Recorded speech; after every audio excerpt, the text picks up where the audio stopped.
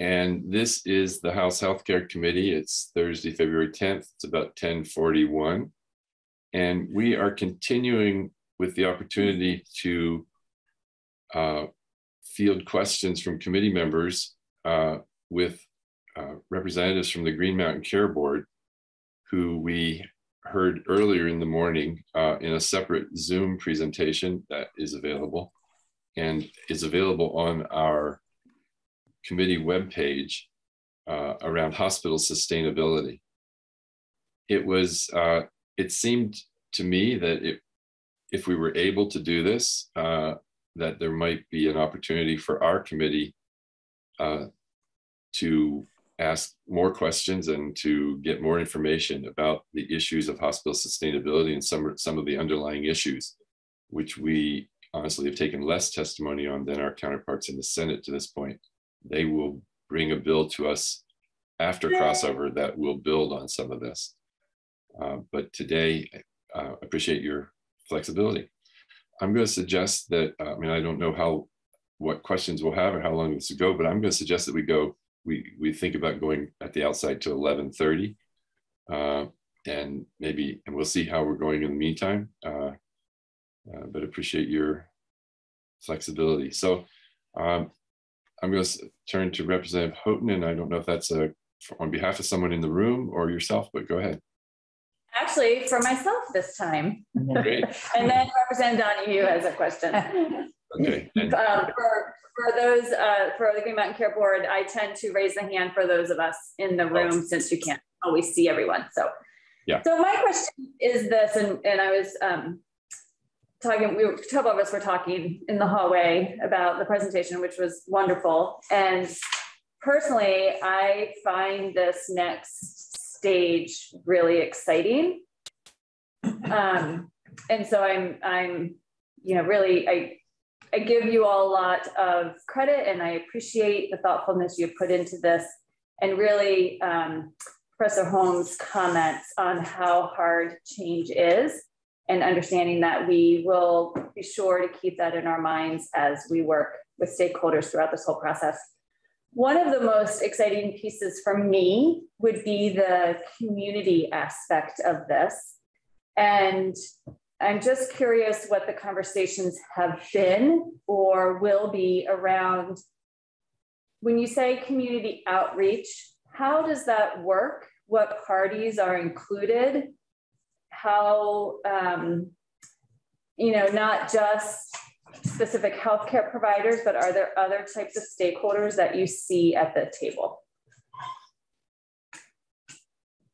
Well, I'll start and just jump in if I get sidetracked here, but the full process hasn't been defined yet, but all parties need to be at the table. So there has to be, at the same time that there's conversations with the medical community in a given health service area, there has to be conversations with the community itself. It has to be a patient-centered approach, the conversation, and one where everybody feels like it's best for them.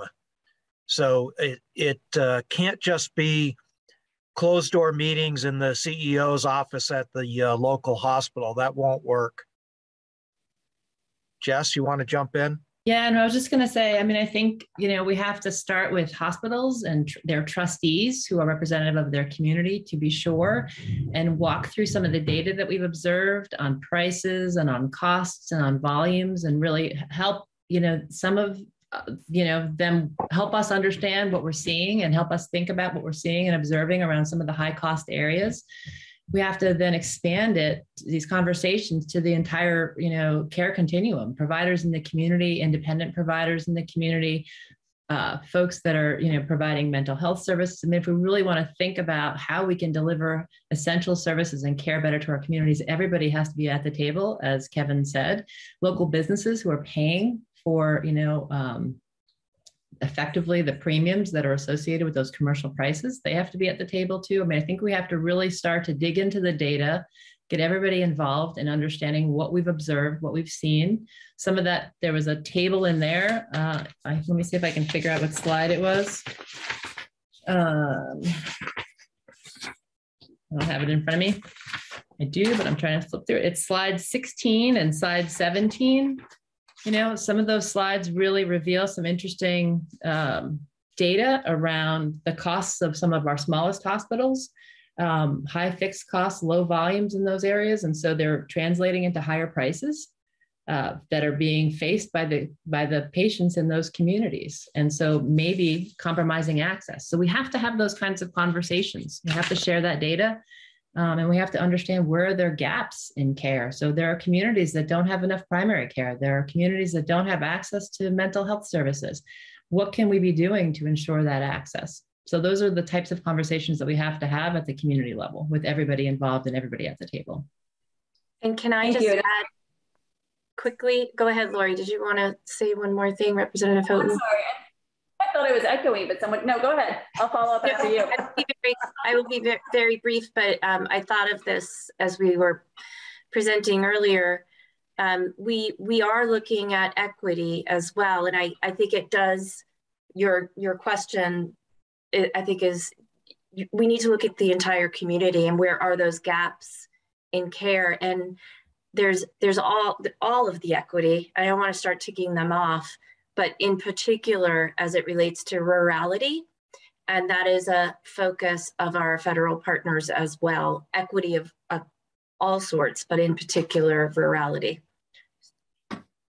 Thank you. And if I can just make follow up, I liked when someone mentioned social determinants of health. And what I'd like to suggest, and I'm sure you're already thinking about this, is it's not just the healthcare providers. So can we have, the family centers involved in the conversations? Can we have representatives of the schools involved in the conversations? There's a lot of healthcare that happens within our schools, and there's a lot of money for mental health flowing through our schools, and we seem to not bring them into the conversations. How about food shelves? If we're going to reimagine the system, which is kind of what we're doing here, it needs to not just be healthcare providers, but also the other providers in the community that make up the whole person. So that would just be my comment. And if I can just add one more, sorry, then I'll stop. Just to make sure that we're not relying on the healthcare providers to provide context in the community for other people who should be at the table, but that we're going to other leaders in the community to say, these are the conversations we're going to be having, who should be at the table, and how do we best draw in the community to watch these conversations and provide feedback in other ways, such as surveys or feedback to the Green Mountain Care Board. You are all extremely transparent, but I think a lot of the Vermonters don't understand how to gain access to you and how to follow what you do and be involved in that transparency. So I just would hope you keep all that in mind. Thank you. I just want to say, I think that's brilliant. And I think it's important that we have, folks who are delivering social services be a part of the table. I love the idea of bringing schools in. And I think what we need to do, part of the ask, is to identify facilitators who can help us think through how these conversations can be done effectively, building consensus and thinking about who needs to be at the table and what information do they need to make thoughtful decisions. So that's part of where we need some expertise here. Right. So I have two questions. First of all, it was sort of touched on that timeline slide, but I need some help understanding the connection between, first of all, our all-payer model, which is premised on needing an ACO because that's brings in the Medicare, which in Vermont right now is one ACO, the One Care. So how does One Care, through that series of connections, play into what you're presenting here?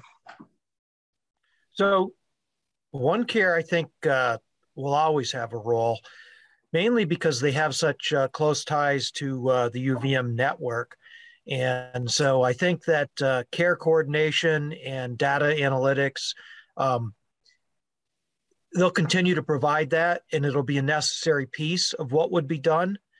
And they could have a role outside of the network as well, as long as they're delivering the type of package to each local health service area that is providing them with the right analytics, the information, and the care coordination. So as it fits into the model doesn't call out One Care Vermont. The model that we're currently under talks about having a flow through accountable care organizations. The federal government had always envisioned that there would be multiple accountable care organizations. And if you remember the history in Vermont, at one point there were 3 different groups that were trying to set up an accountable care organization. There was one that was being worked on by the FQHCs, one which became One Care, and the other was the VCO. And I think the VCO envisioned that they would be the one that would bring everybody together and merged into one. But the one that succeeded in being able to set themselves up was One Care Vermont, because they had the resources of Dartmouth and UVM behind them. And the federal government usually asks in meetings, do you think that it's okay to only have one? And it's kind of a mixed answer, because what I say is it would cost a lot of money to set up a second administration and set of IT infrastructure to have a competing ACO. Not that I'm opposed to that, because I actually like competition, and I think competition keeps everybody honest. But I'm not sure that it's bad that we don't have competing ACOs right now. My gut still would be happier if there was competition in that market, but we don't. So that's how the money flows under the current all-payer model agreement. Why we need the federal government's participation to really make global payments work is Medicare, even though it's not the largest percentage of the population, it's the largest consumer of healthcare. And when you talk to hospitals, that's where the majority of the dollars are flowing. So what we're hoping, and there's been really good success with a model in Pennsylvania that involves global budgets, and that built upon success of a model that had been in place in Maryland. So we're not going to unknown territory here. And in fact, our counterparts in Washington are very excited about what's happening in Pennsylvania. And I think that they would be very welcoming to a model that moved further in that direction. And so I would hate to see us go on our own, so that big piece of the pie, Medicare, wasn't part of the global payment, because I think it's essential for the success of that. And maybe I'll just add out a little bit here. I think that the next federal agreement, the hope is that it really moves us much farther away from fee-for-service, which we've shown we know is problematic, towards more of this value-based payment, ideally global payments. And as Kevin said, we need to make sure that the next federal agreement has Medicare at the table in those global payment models. So without, we don't want to speak for the other all-payer models signatories or the next federal agreement signatories, but I think the board would want to incorporate a lot of the learnings that we've seen here in our sustainability analysis into the proposal for the next model. And the hope is that the work we're talking to you about today is going to help communities get ready for the changes that are coming their way, contribute to the planning efforts so that they can be incorporated in the next all-payer model proposal or the next federal agreement due at the end of this year. And I just would say, I appreciate Kevin's comments. This work can happen with or without an ACO. It's agnostic to an ACO. It's about changing the payment system, and it's about ensuring that the system itself is efficient and is maximizing quality, access, and minimizing costs. That's the goal here. So I also want to just make clear that we're just one signer on the agreement, in that we're not driving the negotiations with the federal government, that the Agency of Human Services is. And I don't want them to think that we're out in front and trying to dominate this conversation. What we're trying to find out is if this is a viable path for the future of healthcare reform in Vermont. And so we're working with them. And I worry that sometimes people might think that we've taken control of the conductorship of the train and that we're doing this on our own. And I don't want that to that message to be out there. Yeah, I guess I have to articulate my question better because I got sort of lost in I'm just trying to, the concept of a global budget, I guess the question is, does that go through an accountable care organization if it's keeping Medicare at the table, because Medicare depends on that, or where does the money flow change? Does it not go through accountable care organizations, or if it doesn't, does that lose Medicare? So there's a number of different possibilities that how it could flow. So it could flow through state government. These are all things that would have to be negotiated with the federal government and what they would feel comfortable with. Where they have had success with global payments, what is in their minds has made it work. So for example, in Pennsylvania is that they set up a regulatory system similar to what we have in Vermont.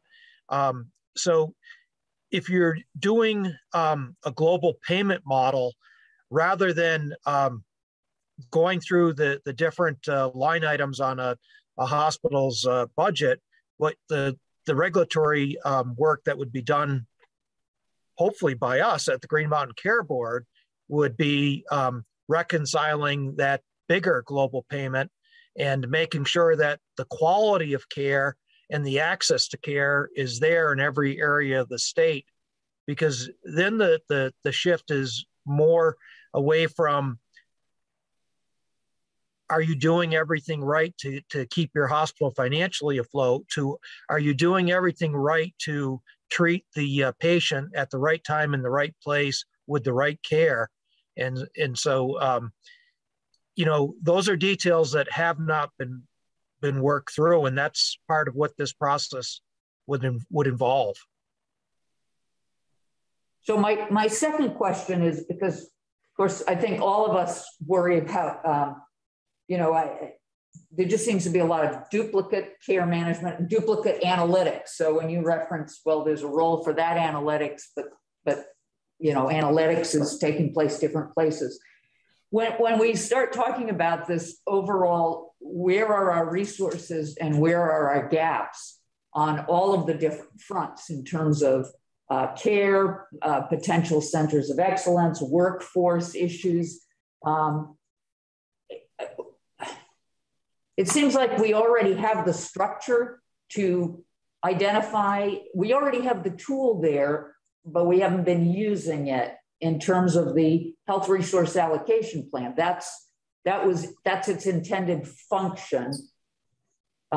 So I'm a little unclear about what new things we're thinking of creating versus existing tools, whether it's analytics going on in CARE's role versus Green Mountain Care Board, and just seems like there's a lot of pieces out there. Looks like Susan would like to weigh in. Just as Representative Donahue, you are asking the questions, and I know Representative Chair Lippert is going to have Donna Kinzer or have her present to you. I don't want to assume, but you did mention that earlier.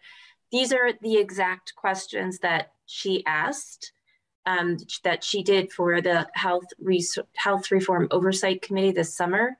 And I believe that would provide a starting point to some of those questions that you have. Because I think if we were to answer all into those granular details at this point, I think you'll see from her presentation, that's exactly what she was setting up. Big picture, she's looking at global payments as a solution to a lot of the things we're seeing in Vermont and getting more folks moved over to value-based care. but she did address the data gaps as well. And I'm happy to share her presentation with Claire, if that would be helpful. Sure, that'd be great. I will hold my question for when we get there. Okay, that's great. That's great. Okay, so let's move on. Representative Black, Representative Houghton. I think did I see Representative Peterson had his hand up at one point? Yes. Yes. A long time ago. So my hand is for Representative Peterson and Representative Page. Okay, and I want to weigh in with some questions myself as well. So let's go first to Representative Black, then Representative Peterson, then Representative Page, and then me. Thank you. So I have a comment. I also have a question about something that I had heard in 20 minutes ago, 30 minutes ago, whenever it was. Much to Representative Donahue and Representative Houghton's point, I do hope that as we're looking at moving towards sort of global budgets, that we're taking into account services that are being provided currently that may not be in the most efficient manner that they could be within the system that they are now, and that, you know, we're not just turning into a global budget and asking you to be all things to everyone for every service. You know, I'm thinking about, you know, independent ambulatory care centers, primary care, and we know that community-based services are oftentimes much less expensive to provide with the community, and also oftentimes better quality. So, you know, I hope we'll be looking at that sort of thing. That was my one comment. The other thing was, and I think Professor Holmes, you had mentioned this regarding the analytics and the data. You had said, you know, we need to find out what data should we be collecting? What quality measures should we be collecting? And I'm thinking about the fact that we've been on the all-payer model now for almost 5 years. What have we learned about the data that we've been collecting for quality value-based payments in that model that we could be moving forward, and where are our gaps, and what are we missing that we haven't learned yet, I guess is my question. Yeah. Go ahead, Elena, and then I'll add. Sure. No, I was just going to say, I think it's important to remember that the all-payer model measures are not hospital-specific measures. So that's the first thing, and they're much more focused to kind of some goals under the agreement.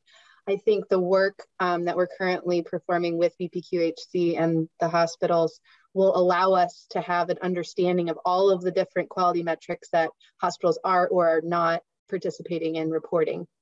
Right, so there are a lot of programs that require them to report you know, on certain criteria, but it's not uniform across hospitals. So once we have that, I think we'll have a better understanding of where the gaps are, but that deliverable won't be prepared until later this summer as well.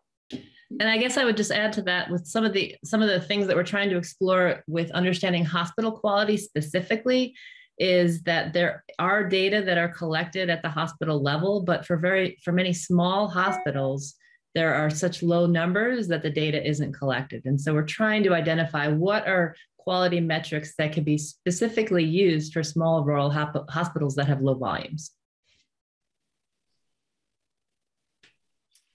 Thank you. Okay, let's turn to Representative Peterson, then Representative Page. Thank you, Chair. My question, let's see. I'm trying to do 3 things here and kind of lost track. I've heard for a year and a month about switching from pay for service, fee for service, to fee for value, fee for health. And I guess I'm still not understanding what that really means in terms of its impact on, if there's any at all, on the service given to patients. I keep hearing about it, and it's one of the recommendations that we do it. It was a recommendation last year, and I'm struggling with what it means, first of all. And then I saw a slide here, and we've been talking about low volume in some hospitals. And I'm wondering if it means that we are going to determine the value of the hospital to be a certain amount because of where it is, shower money on it, and not worry about the low volume. And I'm wondering if that's what it is, or if it's something different than that.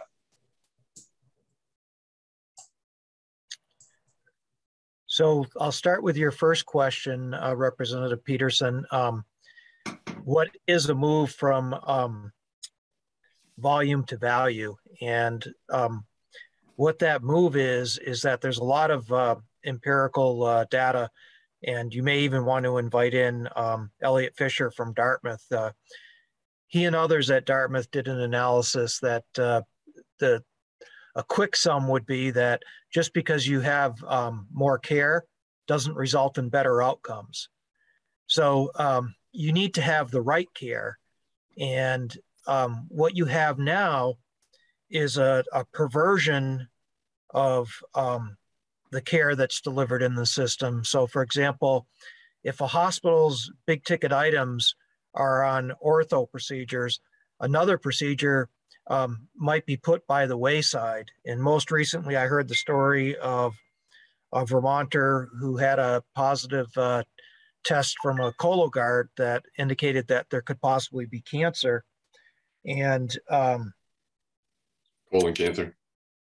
Colon cancer, yeah. And the problem was that there wasn't available procedure room space because the ortho surgeons were given priority for that space and had already booked it. So if you're giving a hospital a lump sum of money, what you're expecting them to do is to give people the right care at the right time. You don't defer somebody that could have cancer. You don't have them wait. In fact, that's one of the problems that we have right now in patients presenting themselves at hospitals for the last few months, is because all non-emergent care was shut down during the early stages of the pandemic. People weren't getting the screenings that they should have gotten, the mammographies, the colonoscopies. And so when they show up, what they have is something that has progressed to a further point on the continuum, and they need a higher level of care. So patients that are going in the hospital right now are more acute than they were pre-pandemic. And that's exactly the wrong thing. So what you want to do is be able to have each local community set up a system where, so for example, you can pick high blood pressure or diabetes or any one of the number of chronic illnesses. And Representative Peterson, the chronic illnesses, even though it's 20% of the population, it's 80% of what we're spending on healthcare. And so if you can prevent somebody and help them eat better, get better physical activity when they're diagnosed with pre-diabetes, and get them on really a regimen that will keep them healthy, then they don't need to go in for an amputation or lose eyesight and things like that. So what you're trying to do, and what the whole first movement was away from volume, because volume is about keeping the cash register ringing at the hospital.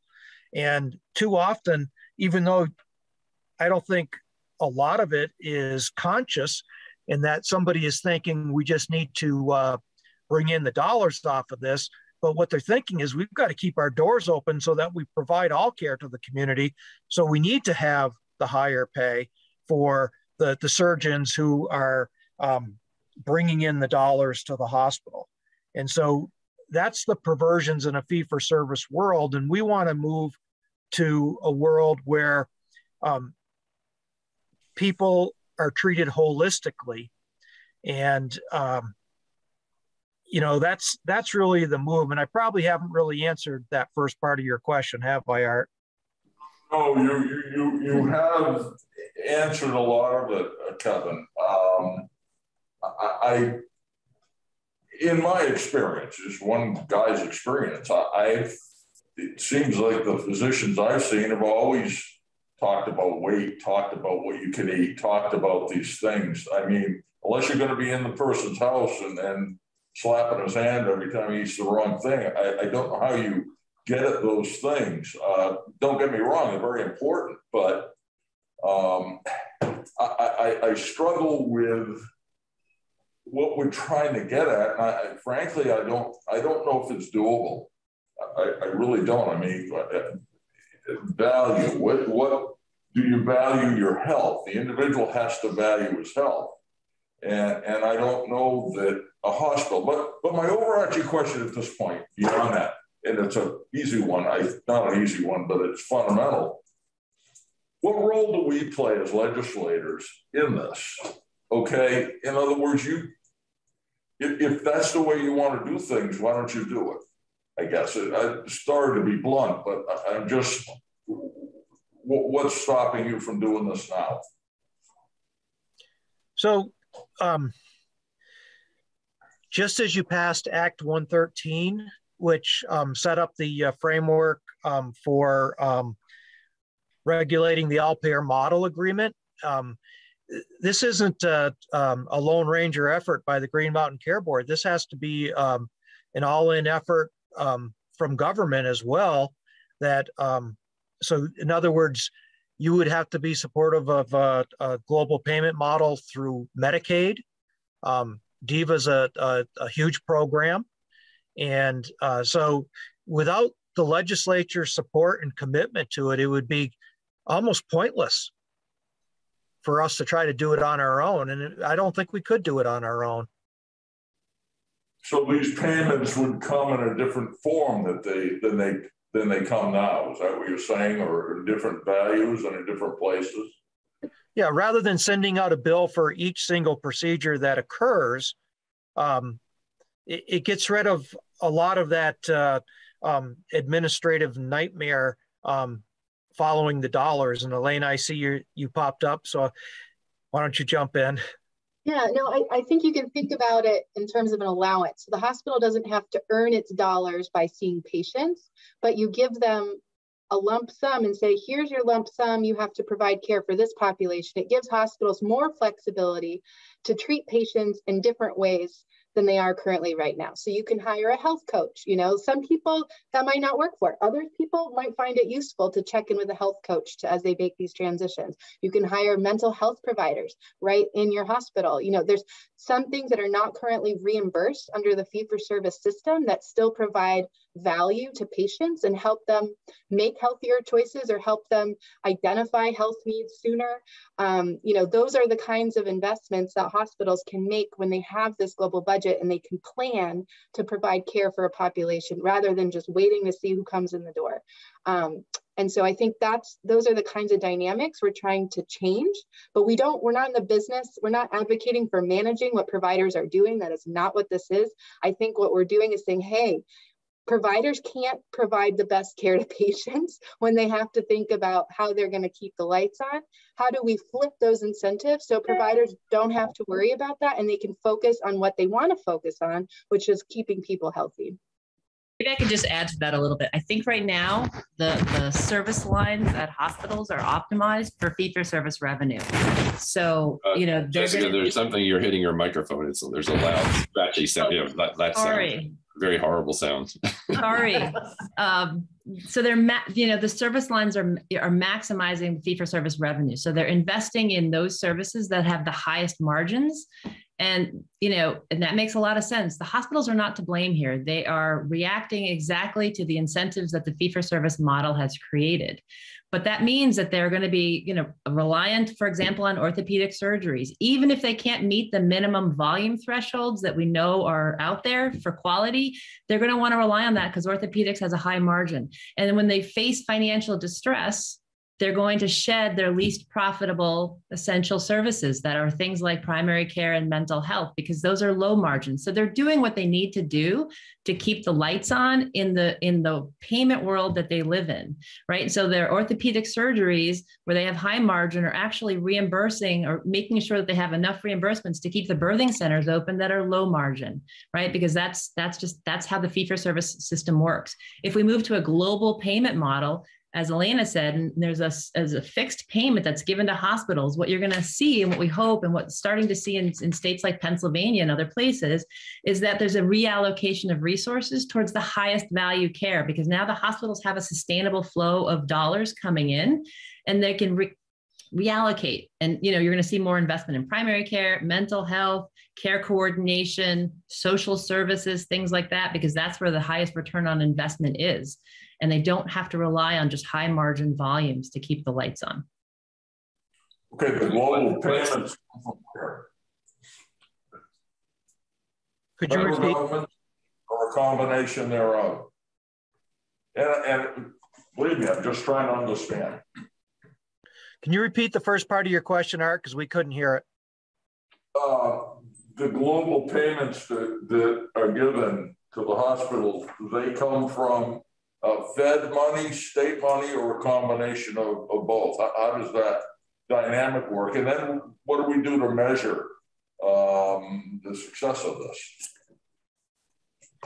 So it would be a combination of both federal and state, because the federal government runs the Medicare program. And again, that's the biggest chunk of dollars that are going to flow through the hospitals. State runs the Medicaid program. That's another huge chunk. And ideally, you would be able to tie in commercial payers, but these are all things that would have to be worked out and figured out. But there could be a flow of funds that put the monies together before they were distributed, or there could be a flow of funds that just went directly from the individual payers to the hospitals. And do you think this will cost less, Kevin? You think it'll be more efficient doing it this way than fee for service? I guess that's why we're doing it, or one of the reasons. Not the primary, but one of them. Yeah, I do think it would be more efficient. I think that it takes some of the efficiencies, the inefficiencies out of the current system.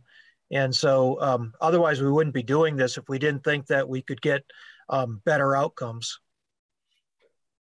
Thank you. Okay, so I'm going to turn to Representative Page, and it looks like we might have questions that go beyond 11:30. We'll see how we do. Representative Page? Yes, Representative Cordes? Just a couple of questions.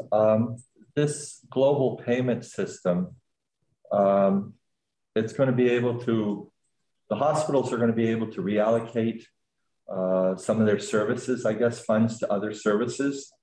Will hospitals lose current services that are available, and those services, will they go elsewhere as a result of this?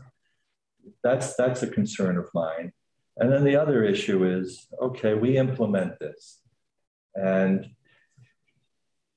we find out it isn't working. Do we have a backup plan? Are there backup plans to make corrections? As Chair Lippert mentioned earlier, flexibility, that's the key, I think, to everything. Is the Green Mountain Care Board flexible to make necessary changes as time goes on to fix this? I think without flexibility, it would be doomed for failure. So you would need to have flexibility, because you're going to see that populations will move, and there's going to be other changes in demographics that occur.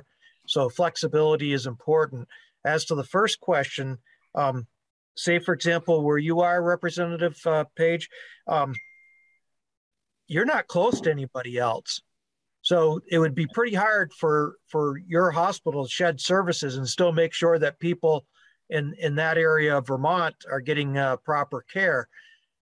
There could be shared services in hospitals that are closer together, and that would make a lot of sense.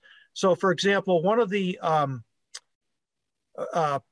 strategies that came out of the Springfield bankruptcy is a hope that there could be an alliance with Dartmouth. And because of what took place in New Hampshire, Dartmouth is in the process of acquiring the Catholic hospitals out of Manchester in southern New Hampshire, which is where all the population is, the Granite hospitals.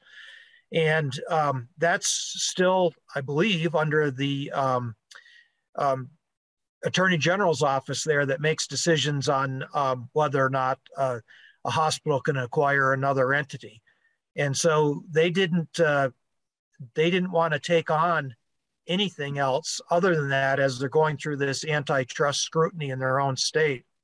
But that strategy would have been to have one CEO, one CFO, and one CNO. In other words, one set of leadership for 3 hospitals. It would have been Springfield, Mount Ascutney, and Valley Regional in Claremont, New Hampshire. And in that particular scenario, the hospitals would decide between themselves who could deliver the services best. And because there was close proximity, that could happen. If you live where you live, that couldn't happen because you just don't have that geography that would allow that to occur. So each area of the state is unique and would be different.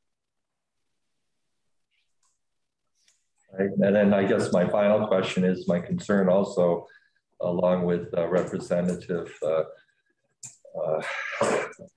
Houghton, is the fact that the communities that they participate. I think that might be very difficult to get all of our communities to participate, and I hope that's something that can be done. Yeah, this is not something that's going to be easy. Yeah. So thank you. Thank you, Representative Page. I'm going to just throw in a question here and or a comment and a question that this will involve some kinds of change. But there's not a plan. There's not a plan behind a black curtain somewhere that says this is the plan.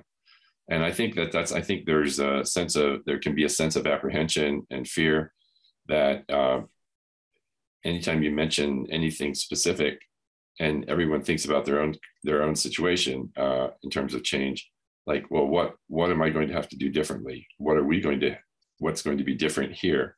And I think at least I'm taking at face value that there is a necessary, based on the dynamics and the data that we see, there is a necessary change, because change will happen. Change is going to happen regardless. And I think that's the point I want to make. The market, as what you said, there will be changes, but they may not be the changes that we want. Changes will come because some things will not be viable. And we already see changes happening when hospitals are shedding a pediatric care, or hospitals are shedding other kinds of care, or we know that there's not sufficient mental health care because that's a low volume, it's a high patient value, but it's not a highly reimbursed fee for service issue. So I think we need to, there is going to be angst. But I think there also needs to be a sense of possibility as well. So, and the possibility is that there will be a system emerge with community involvement. And I think you're hearing that strong and clear. There needs to be genuine community involvement to actually move toward a system that we're not going to have the change that we can't control, or that we can't participate in creating. Instead, we're going to have we're going to work toward change that will benefit Vermonters in the long run. And I think, I guess the other point I want to make is that I think there's a big job here to frankly put forward why now, why is it what you're proposing? And so I think this is the beginning. I see this as a part of the beginning of that process, but there's a lot more that needs to happen to bring stakeholders to the table to be part of something as significant as this. And so I think there needs to be thought and planning about. We're just trying to figure out a way to get the table to bring everybody to. Well, I understand. And sometimes it's which comes first, the table or the people wanting a table. So, well, I'll leave it there. I have a bunch. I have some other more specific questions, and we'll find another way to take more time. I see that Representative Cordes and Representative Goldman have questions, and then we'll see where we are. But I do want to respect trying to end shortly after 11:30, if not at 11:30. Representative Goldman or Representative Cordes, I think. Thank you. I thank you all for your, and I understand that, and look forward to working together to create the significant change that we should be shepherding instead of allowing to have to us. Mara, you're breaking up quite a bit. Perhaps if you dropped your video, sometimes the audio works better without the video, even though we love actually seeing you. Thank you. So understanding that I do look forward to working with you, with all of us and the community moving forward to shepherd these very necessary changes. One area I think of and have thought of when service have thought of often over the years is dialysis services. And I know that CMS now uses prospective. There's a recent, you still can't hear me? It's really breaking up. We hear every few words. But I hear you asking about dialysis.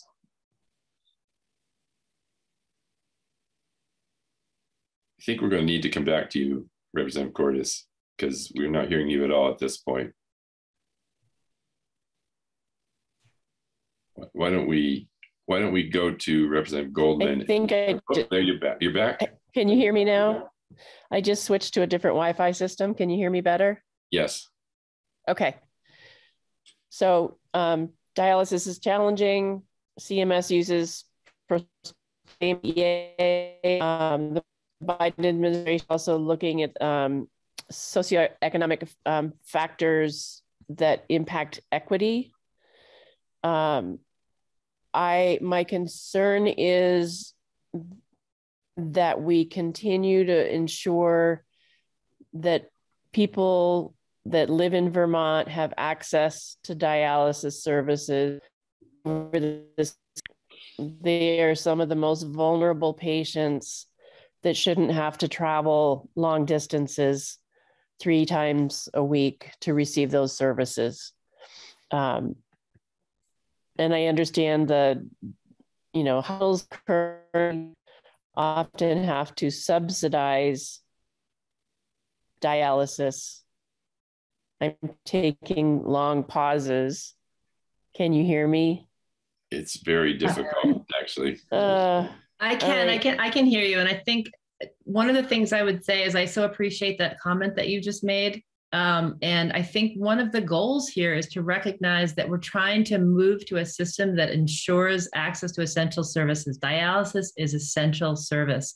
And we need to have the system be designed so that people have access to it in close proximity when they need it. And so right now, the system as it's designed may or may not allow that access for certain communities. And so when we think more strategically and intentionally about what communities need, and we identify those voids, then we use the payment model and the design system that we're thinking about to ensure that those services are delivered to patients who need it. And particularly, a lot of this exercise should be about, a lot of focus should be on the most vulnerable communities who don't often have a voice and may not have access to essential services.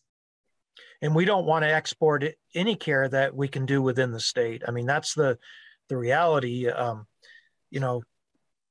If anything, we would want to import care because we have high quality centers of excellence that are delivering care that people would seek out. So it could be economic development to bring people in. And we based some of our NPR decisions in the past on the fact that, for example, Southwestern was able to bring in people from New York and Massachusetts because of the failure of some of the systems that were in place in those communities. And we certainly recognized that and incorporated that into the decisions, because any care that we can do in the state of Vermont should be done in the state of Vermont.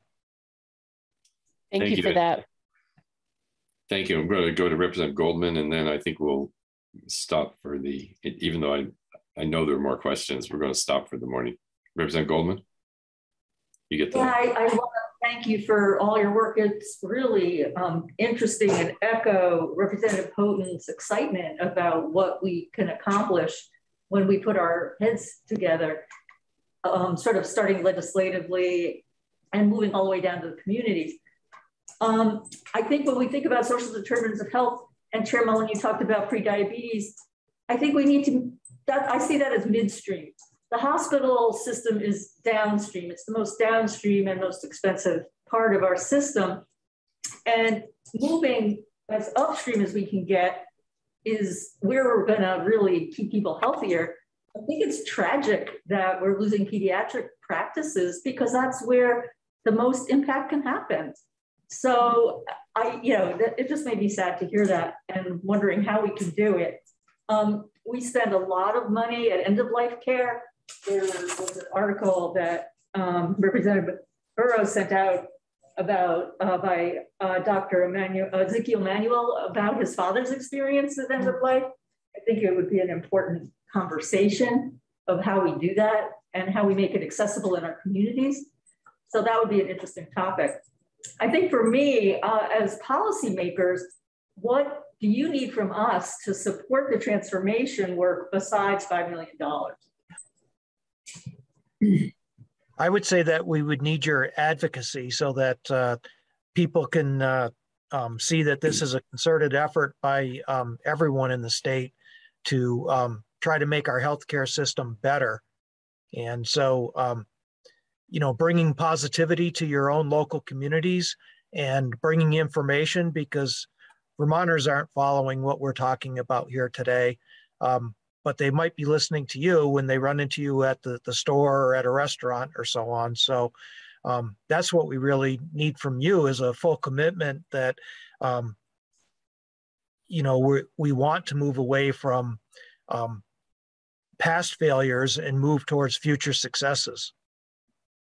And I would hope that you all would be involved in those community conversations that we have. When we do move out into the communities, it would be incredibly helpful to have you there with us, with the group of individuals who are leading some of this effort, to have you there at the table. Yeah, that's what I was going to add. I come from the Springfield Hospital area and have been following that very closely. The culture versus capacity problem is huge there. So how do we make that shift? I'm interested in doing what I can to participate and support it. Thank you. And I would add as well, Representative Goldman, and I've said this on numbers of occasions, that we get to talk about this, think about this in greater depth than our colleagues who are busy thinking about natural resources, or thinking about transportation and climate change policy, or thinking about other issues. And so part of our role as well is, once we've vetted this sufficiently and feel that there's a way forward that we can support and that we do support, then it's also important, it's imperative that we are agents of interpretation and information to our colleagues within our own legislature as well, because they're going to look to us to say, I hear these questions and those questions. What are you folks talking about? And I think that's why I wanted to spend some additional time, because I feel like we have not had yet that opportunity at the same level that I'd like us to. And this is now putting in front of us a proposal that's very significant, and it will be challenging, but very significant as well, and an opportunity for us to continue to ask questions. So along the way, we just say we may very well want to ask you to come back. We have another whole set of questions to ask you as we try to get our heads around what this really means, and whether and how we can be advocates for this. So I'm going to stop. Could I just ask a follow-up to you, actually, if I may? Leslie, very quick question for you. Yeah. I'm just curious, and I'm new, as you know. Do we on this kind of thing that's so big ever take a stand as a committee? It may not be a bill, but would we come together as a group and say we want to support this? Absolutely. Absolutely. And one of the places that will be in front of us in the near term is a budget request. Great. Seriously, Okay. I mean, money is policy. Yeah. You're right. Thank you. And frankly, that's part of why I pushed hard to have us do this jointly, because in fact, that budget request is going to be in front of us very quickly. And I was concerned that the budget request was ahead of the ability to actually understand what was underneath the budget request. And so that is an opportunity and not the only opportunity. Okay. So I'm going to first let me thank Kevin. Thank you, Kevin. Thank you, Jessica. I'm going to use first names. Of course, please do. I apologize, Susan and Elena. I think this has been very valuable this morning. And again, I think we have more we want to understand, but and I want to say, if I may, in addition to the presentation, I think that Jessica, the introduction that you gave, I found very, very helpful. I texted with Jessica to check in with her, and she's going to provide a copy of that, a transcribed copy of her introductory remarks, which I think summarizes, brings together in a very, very positive and powerful way the case that is being made in the presentations as well and in the full study. But most people are not going to be reading a 68-page study, nor even a 30+ or 40-page PowerPoint. But I think the summary that you put together, Jessica, as an introduction, I found very, very helpful. And we will be posting that on our webpage and also making it available to committee members. Happy to. Thank you all for taking the extra time. I know we flexed and it was last minute, but this I think has been an investment worth making, and we will continue to raise questions and ask for your input.